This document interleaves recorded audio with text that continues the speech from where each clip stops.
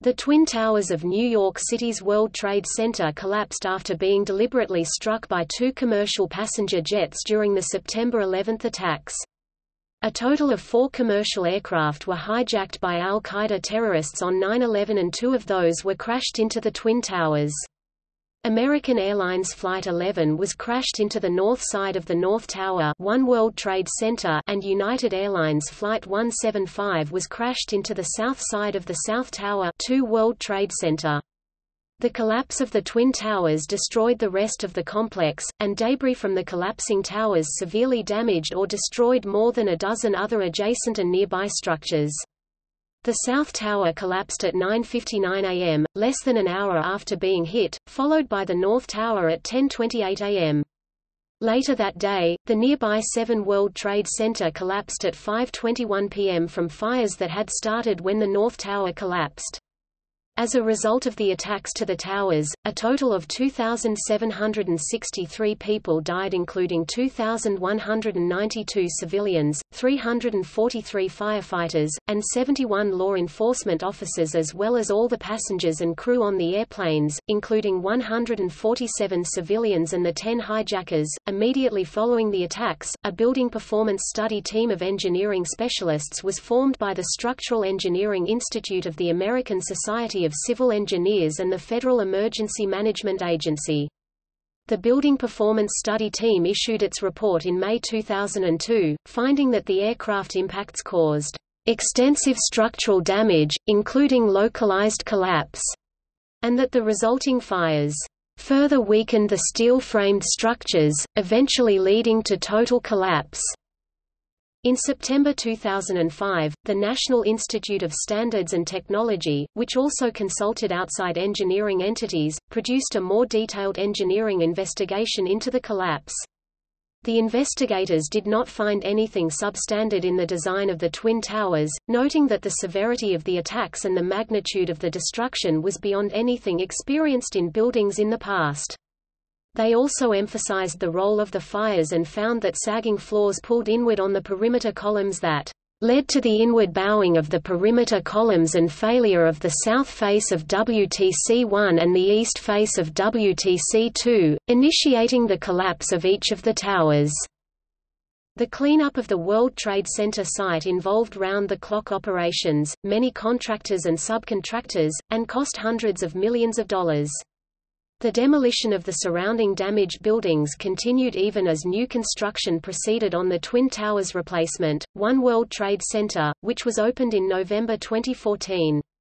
As of January 2018, 5 new buildings had been erected on the site. The last one, 2 World Trade Center, is scheduled for completion in 2022.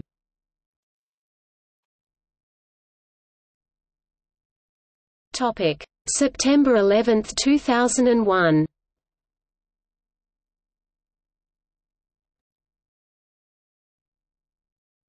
Topic: Aircraft impacts and resultant fires. During the September 11 attacks, 4 teams of al-Qaeda terrorists hijacked 4 different jetliners. 2 of these jetliners, both Boeing 767s, were hijacked after takeoff from Boston's Logan International Airport.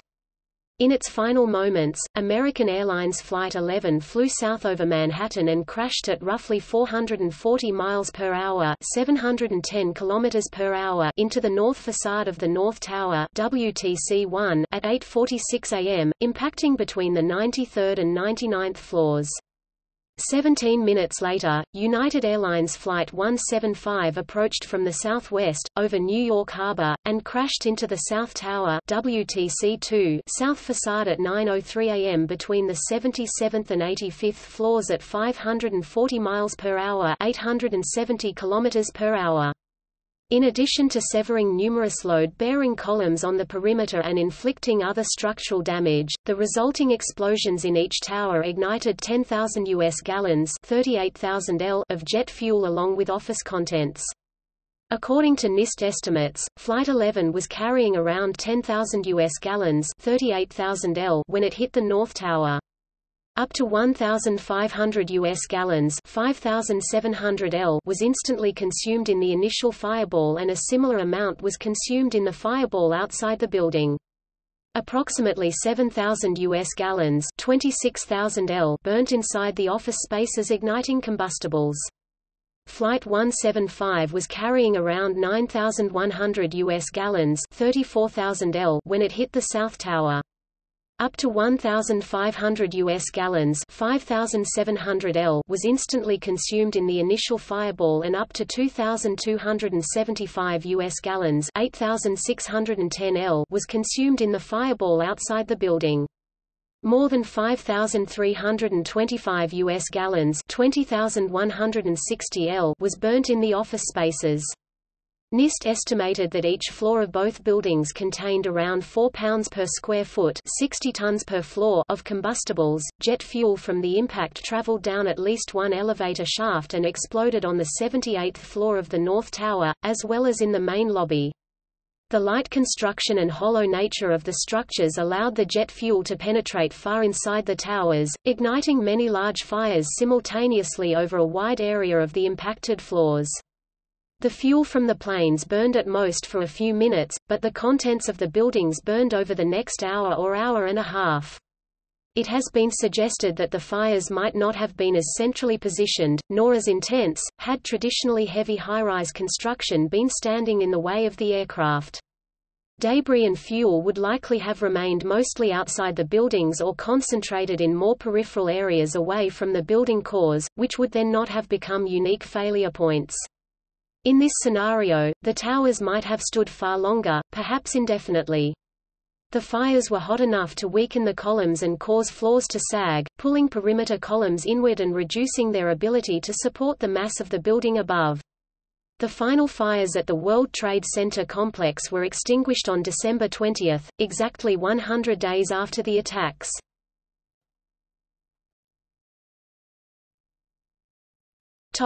Emergency response and evacuation. Almost all the deaths in the Twin Towers occurred in the zones above the points of aircraft impact. As the North Tower had been struck directly midway into the structure, the 3 stairways in the tower core were all damaged or blocked by debris, preventing escape to lower floors. In the South Tower, the impact was slightly off-center to the central section of the tower, and stairway in the northwest portion of the central core was only partially blocked, and 14 to 18 civilians managed to escape from the point of aircraft impact and the floors above that. The exact numbers of who perished and where in some cases is not precisely known, however the National Institute of Standards and Technology report indicated that a total of 1,402 civilians perished at or above the impact point in the North Tower, with hundreds estimated to have been killed at the moment of impact. In the South Tower, 614 civilians perished at the impacted floors and the floors above that. Less than 200 of the civilian fatalities occurred in the floors below the impact points, but all 147 civilian passengers and crew on the 2 aircraft as well as all 10 terrorists perished, along with at least 18 people on the ground and in adjacent structures. All told, emergency personnel killed in the collapse included 343 New York City Fire Department (FDNY) and 71 law enforcement officers, including 23 members of the New York City Police Department (NYPD), 37 members of the Port Authority Police Department (PAPD), 5 members of the New York State Office of Tax Enforcement (OT), 3 officers of the New York State Office of Court Administration (OCA), 1 fire marshal of the New York City Fire Department (FDNY), who had sworn law enforcement powers and was also among the 343 FDNY members killed, 1 member of the Federal Bureau of Investigation (FBI), and 1 member of the United States Secret Service (USSS). The total death toll for civilian and non-civilians is estimated to be 2,606 persons.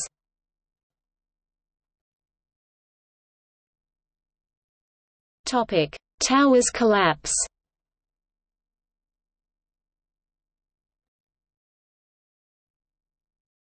Topic: South Tower collapse.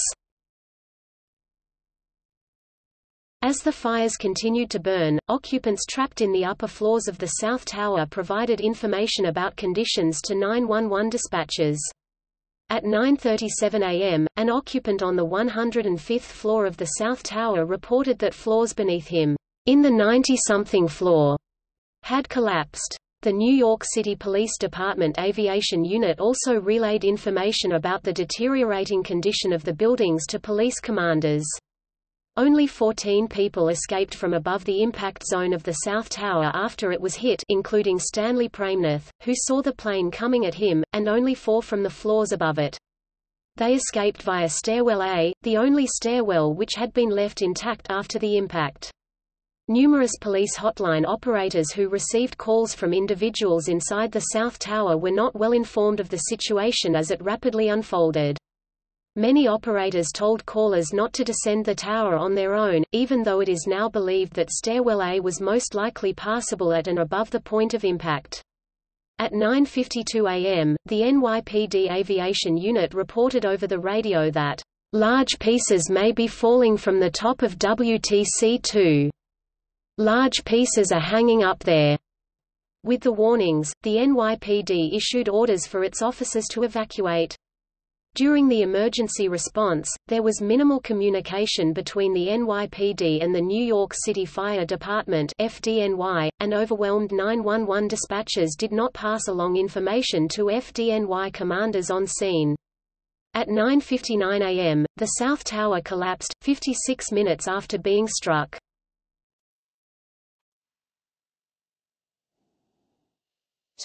North Tower collapse.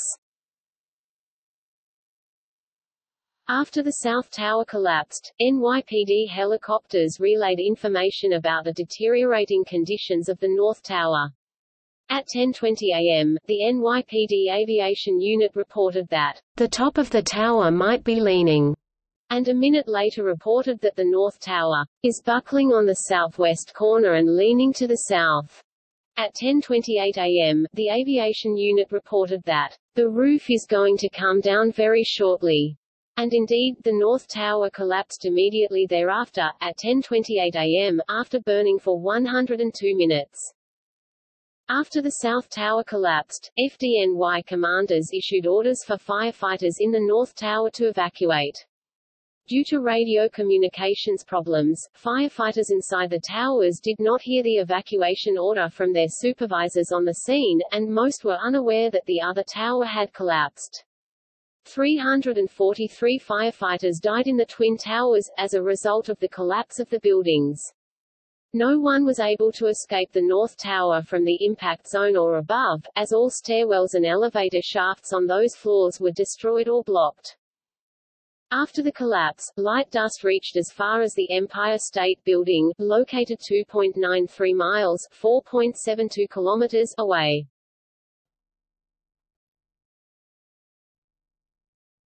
Topic: Building 7 collapse. As the North Tower collapsed, heavy debris hit 7 World Trade Center, causing damage to the south face of the building and starting fires that continued to burn throughout the afternoon. Structural damage occurred to the southwest corner between floors 7 and 17 and on the south face between floor 44 and the roof. Other possible structural damage includes a large vertical gash near the center of the south face between floors 24 and 41. The building was equipped with a sprinkler system, but had many single-point vulnerabilities for failure. The sprinkler system required manual initiation of the electrical fire pumps, rather than being a fully automatic system. The floor-level controls had a single connection to the sprinkler waterizer, and the sprinkler system required some power for the fire pump to deliver water. Also, water pressure was low, with little or no water to feed sprinklers. Some firefighters entered 7 World Trade Center to search the building. They attempted to extinguish small pockets of fire, but low water pressure hindered their efforts. Fires burned into the afternoon on the 11th and 12th floors of 7 World Trade Center, the flames visible on the east side of the building. During the afternoon, fire was also seen on floors 6 to 10, 13 to 14, 19 to 22, and 29 to 30. In particular, the fires on floors 7 through 9 and 11 through 13 continued to burn out of control during the afternoon. At approximately 2 p.m., firefighters noticed a bulge in the southwest corner of 7 World Trade Center between the 10th and 13th floors, a sign that the building was unstable and might cave to one side or collapse. During the afternoon, firefighters also heard creaking sounds coming from the building and issued uncertain reports about damage in the basement. Around 3:30 p.m. FDNY Chief Daniel A. Negro decided to halt rescue operations, surface removal, and searches along the surface of the debris near 7 World Trade Center and evacuate the area due to concerns for the safety of personnel. At 5 hours 20 minutes and 33 seconds p.m. EDT on September 11, 2001, 7 World Trade Center started to collapse, with the crumble of the East Mechanical Penthouse, while at 5 hours 21 minutes and 10 seconds p.m. EDT the entire building collapsed completely. There were no casualties associated with the collapse. When 7 World Trade Center collapsed, debris caused substantial damage and contamination to the borough of Manhattan Community College's Fitterman Hall building, located adjacent at 30 West Broadway, to the extent that the building was not salvageable. In August 2007, Fitterman Hall was scheduled for dismantling. A revised plan called for demolition in 2009 and completion of the new Fitterman Hall in 2012, at a cost of $325 million. The building was finally demolished in November 2009 and construction of its replacement began on December 1, 2009. The adjacent Verizon building, an Art Deco building constructed in 1926, had extensive damage to its east facade from the collapse of 7 World Trade Center, though it was successfully restored at a cost of $1.4 billion.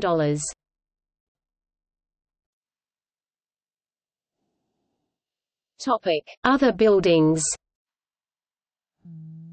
Many of the surrounding buildings were also either damaged or destroyed as the towers fell. 5 WTC endured a large fire and a partial collapse of its steel structure and was torn down. Other buildings destroyed include St. Nicholas Greek Orthodox Church, Marriott World Trade Center, Marriott Hotel 3 WTC, South Plaza 4 WTC, and U.S. Customs 6 WTC. The World Financial Center buildings, 90 West Street, and 130 Cedar Street suffered fires.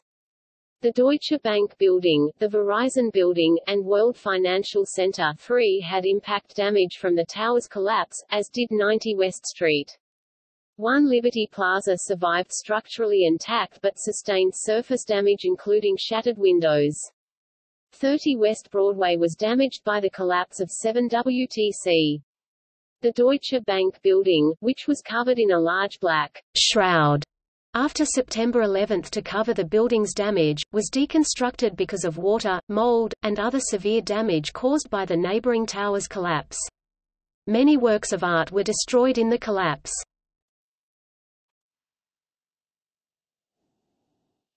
Topic: Mechanics of Twin Towers collapse.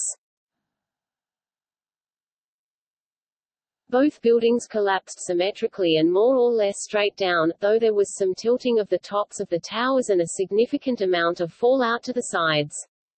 In both cases, the section of the building that had been damaged by the airplanes failed, which allowed the floors above the impact zone to fall onto the undamaged structure below.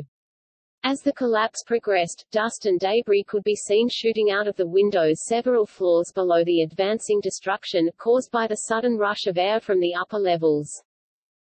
During the collapse, large portions of the perimeter columns and possibly the cores were left without any lateral support, causing them to fall laterally towards the outside, pushed by the increasing pile of rubble. The result was that the walls peeled off and separated away from the buildings by a large distance, about 500 feet in some cases, hitting other neighboring buildings. Some connections broke as the bolts snapped, leaving many panels randomly scattered. The first fragments of the outer walls of the collapsed North Tower struck the ground 11 seconds after the collapse started, and parts of the South Tower after 9 seconds. The lower portions of both buildings' cores, 60 stories of WTC-1 and 40 stories of WTC-2, remained standing for up to 25 seconds after the start of the initial collapse before they too collapsed.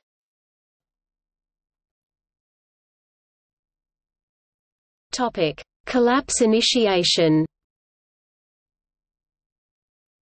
After the planes struck the buildings, but before the buildings collapsed, the cores of both towers consisted of three distinct sections. Above and below the impact floors, the cores consisted of what were essentially two rigid boxes. The steel in these sections was undamaged and had undergone no significant heating. The section between them, however, had sustained significant damage and, though they were not hot enough to melt it, the fires were weakening the structural steel. As a result, the core columns were slowly being crushed, sustaining plastic and creep deformation from the weight of floors above. As the top section tried to move downward, however, the hat truss redistributed the load to the perimeter columns. Meanwhile, the perimeter columns and floors were also being weakened by the heat of the fires, and as the floors began to sag they pulled the exterior walls inwards. In the case of 2WTC, this caused the eastern face to buckle, transferring its loads back to the failing core through the hat truss and initiating the collapse. In the case of 1WTC, the south wall later buckled in the same way, and with similar consequences.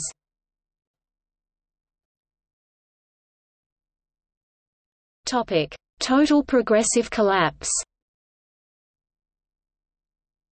The collapse of the World Trade Center has been called the most infamous paradigm of progressive collapse. While the buildings were designed to support enormous static loads, they provided little resistance to the moving mass of the section above the damaged floors. Structural systems respond very differently to static and dynamic loads, and since the motion of the falling portion began as a free fall through the height of at least one story, roughly 3 meters or 10 feet, the structure beneath them was unable to stop the collapses once they began. Indeed, a fall of only half a meter, about 20 inches, would have been enough to release the necessary energy to begin an unstoppable collapse. The collapse proceeded through two phases. During the crush-down phase, the upper block destroyed the structure below, roughly one story at a time, in a progressive series of column failures. Each failure began with the impact of the upper block on the columns of the lower section, mediated by a growing layer of rubble, which consisted mainly of concrete from the floor slabs. This buckled the columns of the story immediately beneath the advancing destruction down to the next point of lateral support, usually the floor trusses of the given story. After buckling, the block, once again unsupported, fell through the distance of that story, again impacting the columns of the story below, which then buckled in the same way. This process continued until the upper block reached the ground and the crush-up phase began. Here, too, the columns buckled one story at a time, starting from the bottom. As each story failed, the remaining block fell through the height of the story, onto the next one, which it also crushed, until the roof finally hit the ground. The process accelerated throughout, and by the end each story was being crushed in less than a tenth of a second.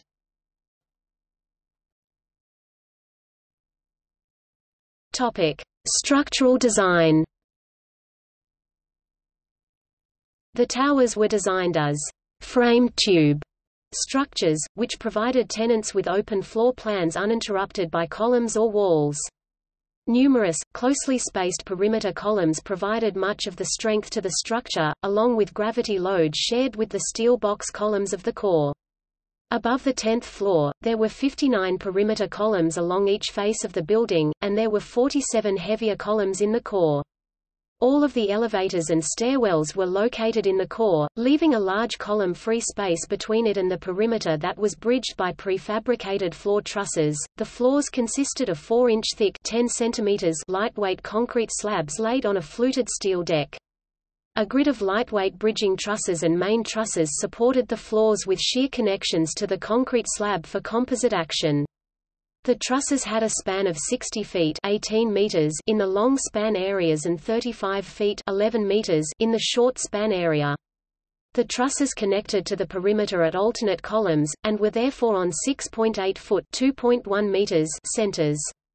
The top cords of the trusses were bolted to seats welded to the spandrels on the exterior side and a channel welded to interior box columns on the interior side. The floors were connected to the perimeter spandrel plates with viscoelastic dampers, which helped reduce the amount of sway felt by building occupants. The towers also incorporated a hat truss, or outrigger truss, located between the 107th and 110th floors, which consisted of 6 trusses along the long axis of core and 4 along the short axis. This truss system allowed optimized load redistribution of floor diaphragms between the perimeter and core, with improved performance between the different materials of flexible steel and rigid concrete, allowing the moment frames to transfer sway into compression on the core, which also mostly supported the transmission tower.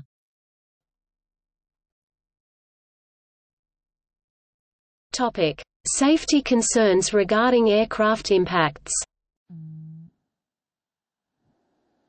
The structural engineers working on the World Trade Center considered the possibility that an aircraft could crash into the building.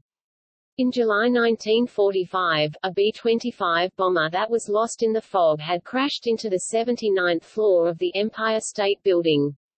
A year later, a C-45F Expediter crashed into the 40 Wall Street building, and there was a near hit at the Empire State Building.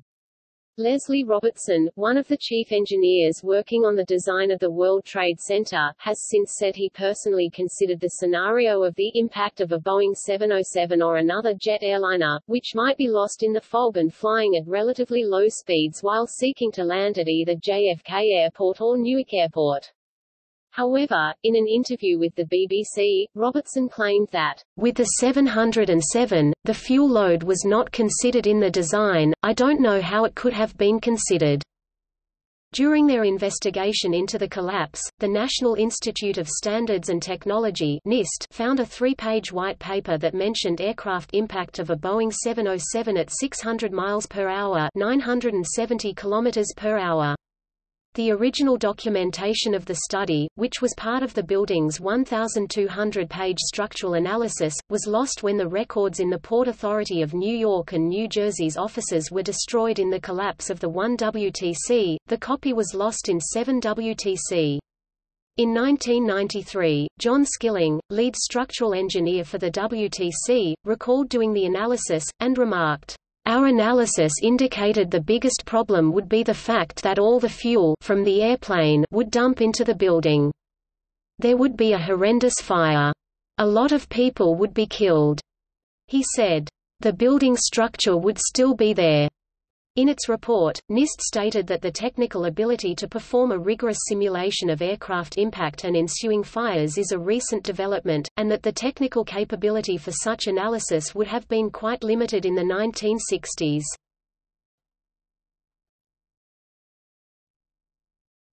Topic: Fireproofing. In April 1970, the New York City Department of Air Resources ordered contractors building the World Trade Center to stop the spraying of asbestos as an insulating material. Fireproofing was incorporated in the original construction and more was added after a fire in 1975 that spread to 6 floors before being extinguished. After the 1993 bombing, inspections found fireproofing to be deficient.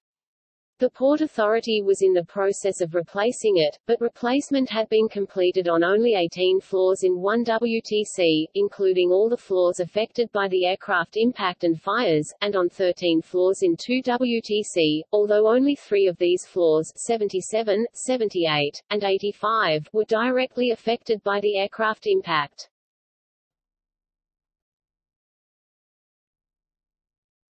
Topic: Investigations.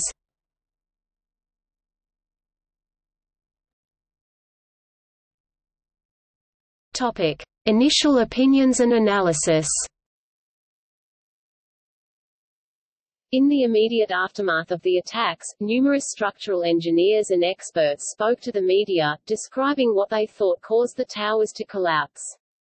Abolhassan Astane ASL, a structural engineering professor at the University of California at Berkeley, explained that the high temperatures in the fires weakened the steel beams and columns, causing them to become soft and mushy, and eventually they were unable to support the structure above.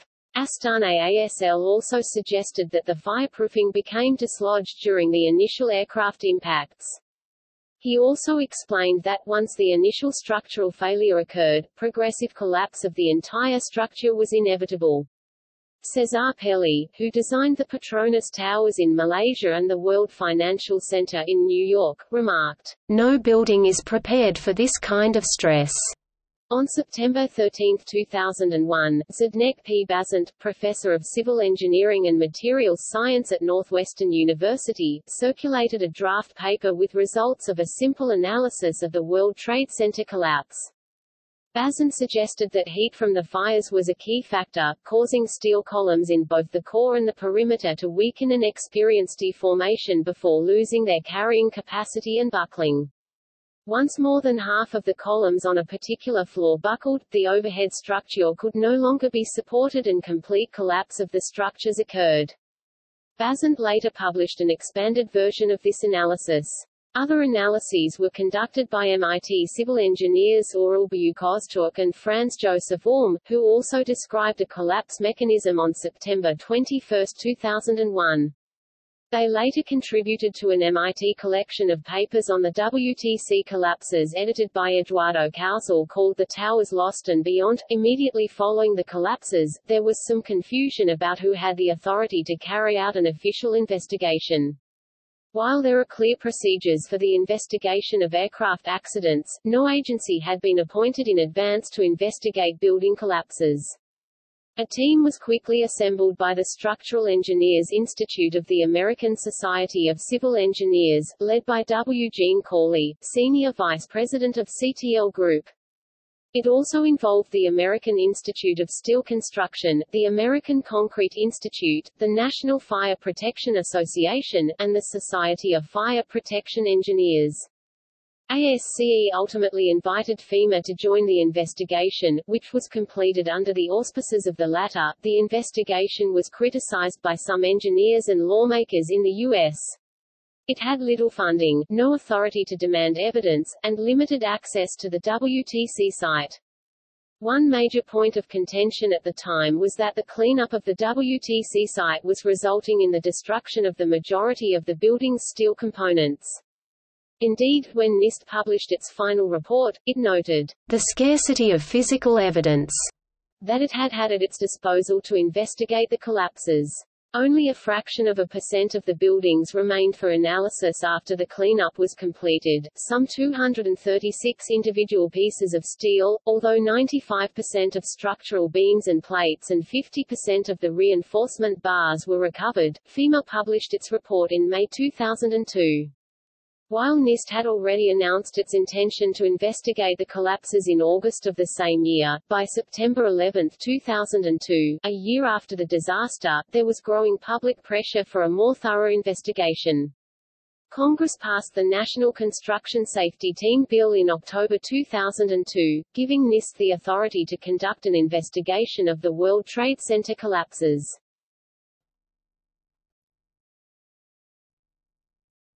Topic: FEMA Building Performance Study.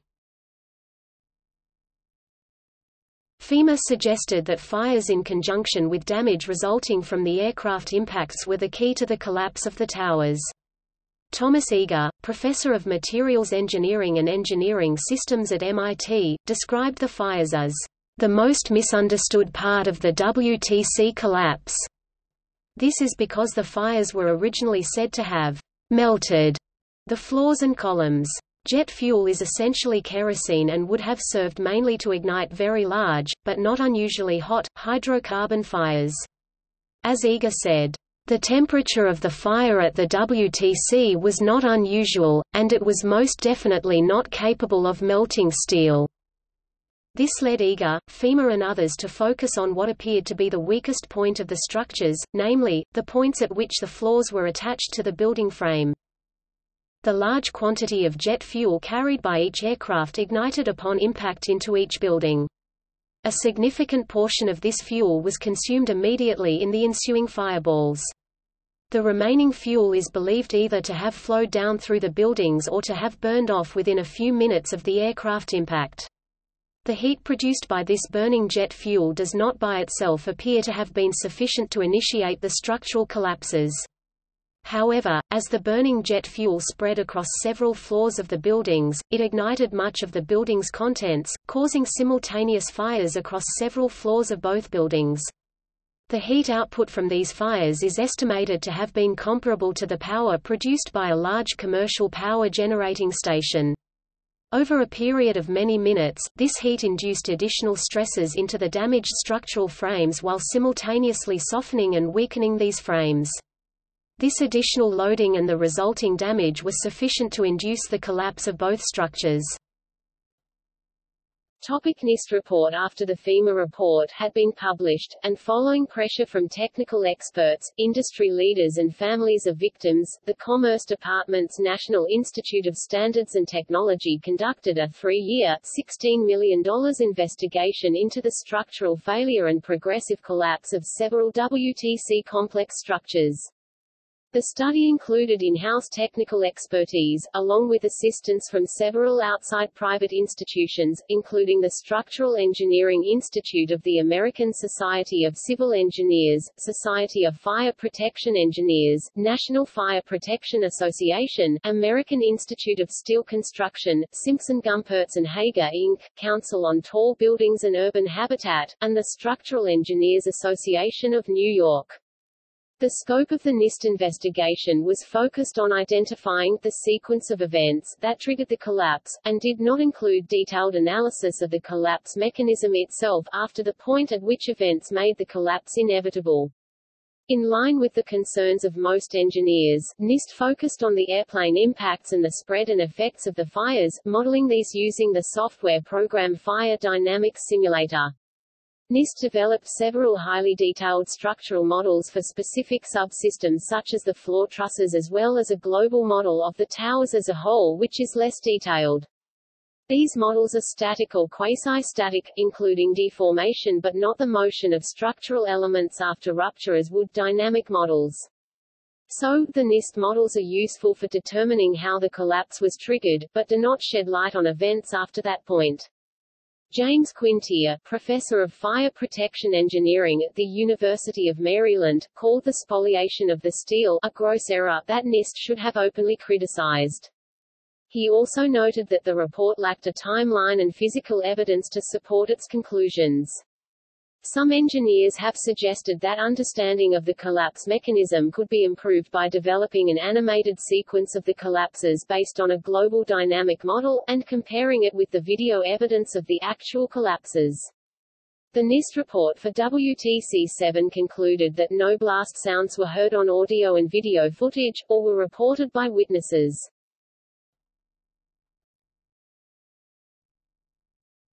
Topic: 7 World Trade Center.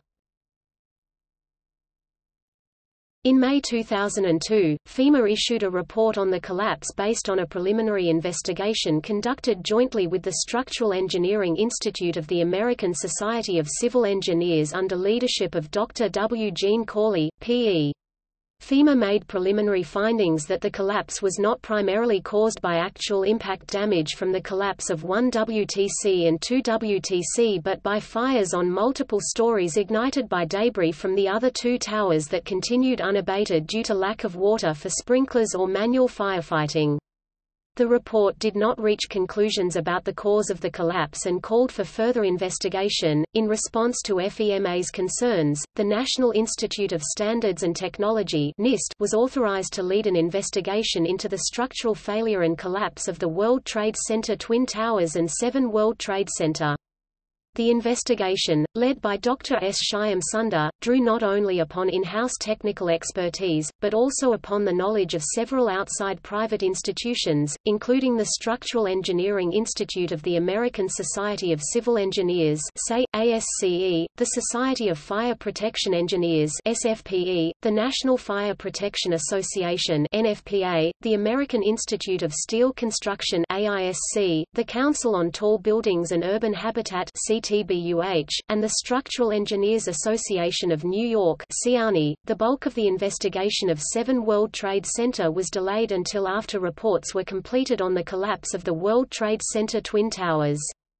In the meantime, NIST provided a preliminary report about 7 World Trade Center in June 2004, and thereafter released occasional updates on the investigation. According to NIST, the investigation of 7 World Trade Center was delayed for a number of reasons, including that NIST staff who had been working on 7 World Trade Center were assigned full-time from June 2004 to September 2005 to work on the investigation of the collapse of the Twin Towers. In June 2007, Shyam Sundar explained, "We are proceeding as quickly as possible while rigorously testing and evaluating a wide range of scenarios to reach the most definitive conclusion possible. The 7WTC investigation is in some respects just as challenging, if not more so, than the study of the towers. However, the current study does benefit greatly from the significant technological advances achieved and lessons learned from our work on the towers." In November 2008, NIST released its final report on the causes of the collapse of 7 World Trade Center. This followed their August 21, 2008 draft report, which included a period for public comments. In its investigation, NIST utilized ANSYS to model events leading up to collapse initiation and LS-DYNA models to simulate the global response to the initiating events. NIST determined that diesel fuel did not play an important role, nor did the structural damage from the collapse of the Twin Towers, nor did the transfer elements, trusses, girders, and cantilever overhangs. But the lack of water to fight the fire was an important factor.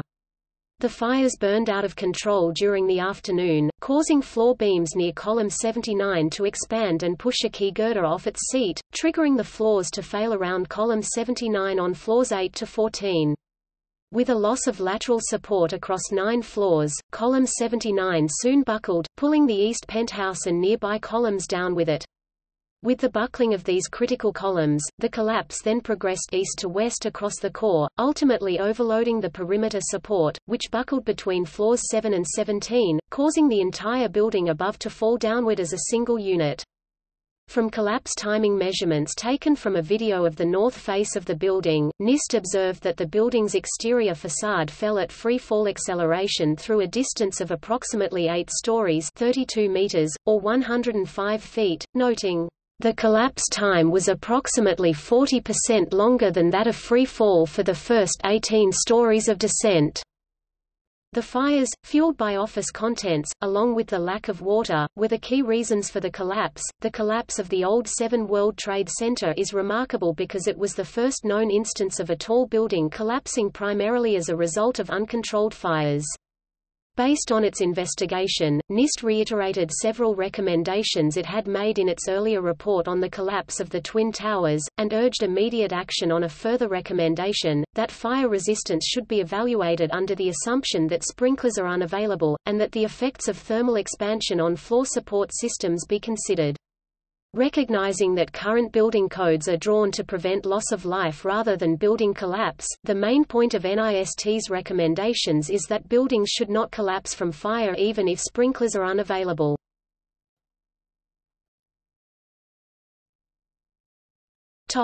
Other investigations.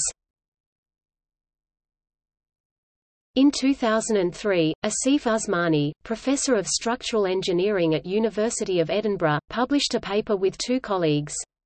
They provisionally concluded the fires alone, without any damage from the airplanes, could have been enough to bring down the buildings. In their view, the towers were uniquely vulnerable to the effects of large fires on several floors at the same time. When the NIST report was published, Barbara Lane, with the UK engineering firm Arup, criticised its conclusion that the loss of fireproofing was a necessary factor in causing the collapses. "We have carried out computer simulations which show that the towers would have collapsed after a major fire on 3 floors at once, even with fireproofing in place and without any damage from plane impact." José L. Torero, formerly of the Bree Centre for Fire Safety Engineering at the University of Edinburgh, pursued further research into the potentially catastrophic effects of fire on real-scale buildings.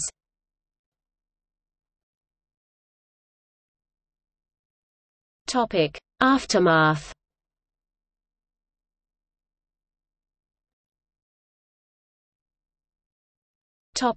Cleanup. The cleanup was a massive operation coordinated by the City of New York Department of Design and Construction.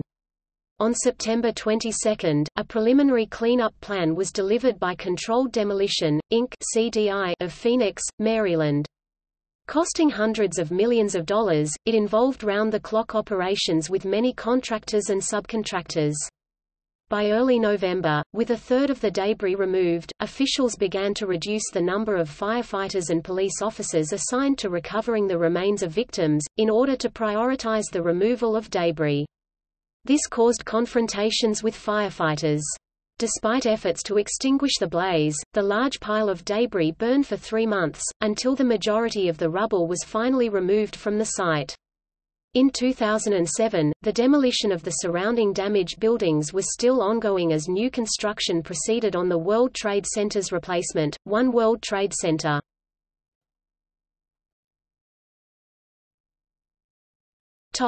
Health effects.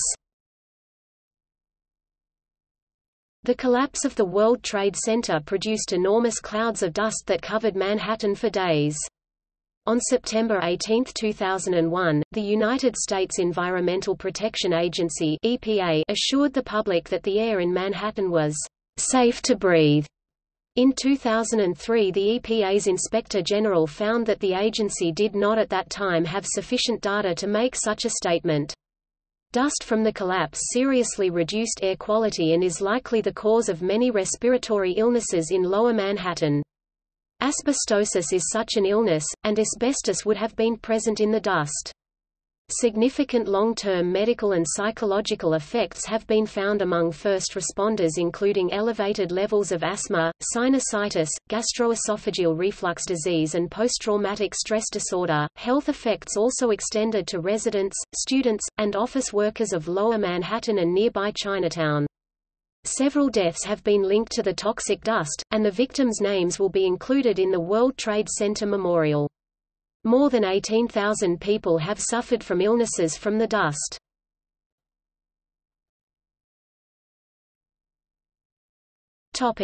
See also: